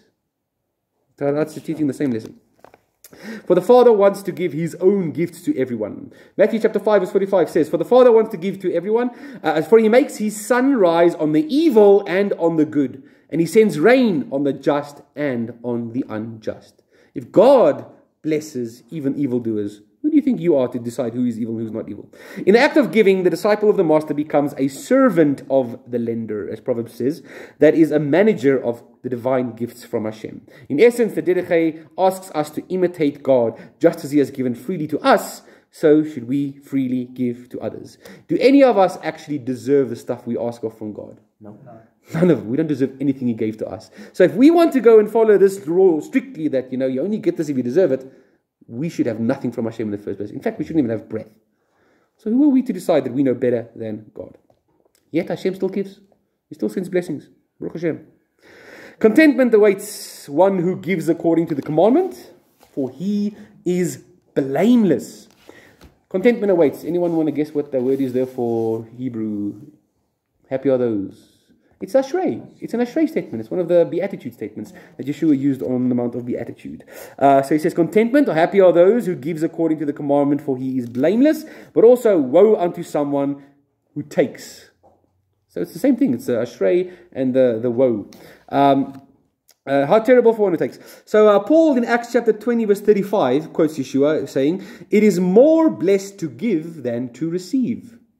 That's not in the Gospels, right? That's one of Paul's quotations that he heard from the oral traditions about Yeshua. It is better to give than to receive, because you will be blameless. That's fantastic, right? The disciple who gives is blameless in regard to his stewardship over his resources, because he gives according to the commandment. One day when your life is finished, we're going to be standing there in front of the pearly gates, and Hashem is going to call us in, and he's going to ask us, on this day that year, you didn't give this. Why didn't you give it?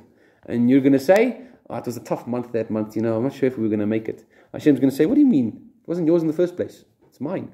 My job that I gave you was to help out people that are in need, and you had something to give to in need, and you didn't give it. Can you imagine that day? We're going to have to give an accounting of every single time that has happened. I'm going to find a rock on that dying clown. Yeah. Do you think Hashem's going to ask us, show us, maybe on a TV screen, every time we passed a beggar in the street and didn't give him something? That's what I was going to ask now. Practically. I think we should be giving every time. Every single time. I'd say so. Why not? Nothing belongs to us in the first place. But hold on. Get to verse 6 though. It doesn't say give a million. Exactly. It doesn't say give. It doesn't say give a million every time. Also, there's a difference between who you should give to and who you should. Yeah. We'll get to that now. Not just anyone. We'll get to that now. Yeah. Okay. I see the wheels are turning here, guys. In South Africa, it's a special thing to study this idea of giving tzedakah because it's every corner, and you know this guy's going to go behind that bush and smoke his glue. Well, what do you do with what Hashem gave you? You do the same. You do even worse. You take that money and you go commit adulteries, and you could do things much worse than smoking glue. Carry a bag of glue. Because if you give it to someone who's actually going to use it for good, for godly good, then it's But how do you judge that? How do you judge that? You must let your, what's that thing, sweat in your palm. Yeah, verse 6. Your discernment. Yeah. Okay. And there's a lot about this, Messiah peddlers who take advantage of this. Just exactly that. Because we're supposed to be so giving. It doesn't change the fact we're supposed to be giving, eh? Yes, they take advantage of us. That's not our problem. That's their problem. So what does verse 6 mean? We'll get there in a minute. All right. In the context of the Didache, verse 5 is saying that the one who receives should be warned about taking charity if he does not truly need it. If he receives in need, he shall not be judged. However, if he receives when he does not need, then he shall pay a penalty. Once this is made clear, the Didache then gives halachic instruction for both the giver and the receiver. The rich are to give according to the commandment, and the poor are to receive only when necessary. In fact, Paul did this in the Gospels. In the Book of Acts. There was we had a whole group of widows that were getting funds from the community in Jerusalem. At one point, we had so many widows we didn't know what to do anymore. Paul said to them, "Okay, fine. Those that are young enough to find a job, take them off the list. They're not getting money anymore. Let them go get a job." Because he was realizing that, those that are in that need to receive. But if you can do something else, you don't need to receive. You're going to be guilty of this, of taking when you don't need to receive. When someone receives alms under false pretenses, he will be punished as a debtor who has defaulted on a loan, thrown into a Roman debtor's prison, and not released until he has paid the debt. The sages believe that one who received charity but did not need it would be punished by actually becoming needy themselves. Listen to this. Our rabbis taught, if a man pretends to have a blind eye or a swollen belly, I'm not pretending, mine is literally like that, or a shrunken leg. We've all heard stories of the beggars faking their injuries and stuff, right? He will not pass out from this world before it actually happens upon him. He will have that condition. So beware of this, actors. Where's Nati? We need him. He's an actor. It happens with the movies as well. Guys that act certain roles, they eventually become like those roles as well. They go insane if they act like someone who's insane. If a man accepts charity and is not in need of it, his end will be that he will not pass out of this world before he comes to such a condition itself. That'll scare you off, eh? Okay, so let's get to this number 6. Let me read it in full, though. It says, but regarding this, it has also been said, let your donation sweat in your hands until you know to whom to give it.